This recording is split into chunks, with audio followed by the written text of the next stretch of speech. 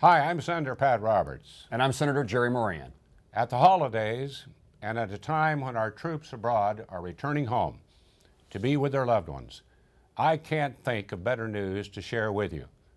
Finally, we are on the way to honoring a Kansan whose sacrifice and service to his fellow soldiers during the Korean War was truly selfless. No one is more deserving of the Medal of Honor than Father Kapaun. His story of self-sacrifice is legendary.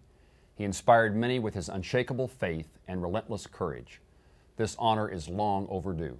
So in honor of Father Kapaun's service and memory, we are pleased to bring you this good news during the holidays. Merry Christmas and Happy Holidays.